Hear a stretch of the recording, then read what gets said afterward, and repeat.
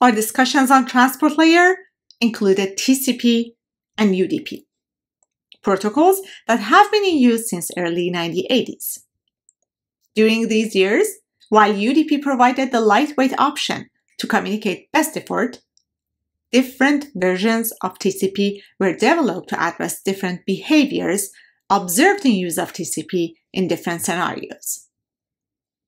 For example, large data transfer using TCP on connections with high bandwidth means the TCP window can grow large to allow many packets in flight, with a single loss being able to considerably shrink that window and affect the communication drastically.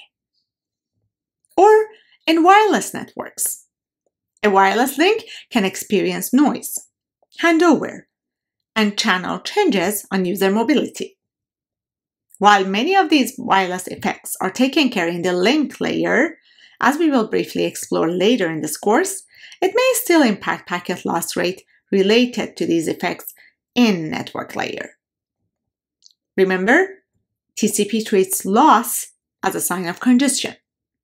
So, TCP sees something resulted due to wireless channel effects as an indication that there is a congestion in the network, and the congestion control behavior starts. This, on the other hand, will affect the rate. Links experiencing long RTTs, data centers with their latency-sensitive use cases, and background traffic flows with lower priority traffic all have different needs and have used different flavors of TCP over the years to respond to those needs. In the meantime, many applications that need to use TCP's reliability and a set of other services provided by TCP, but do not want the other effects of those services, may choose to implement those services in the application layer.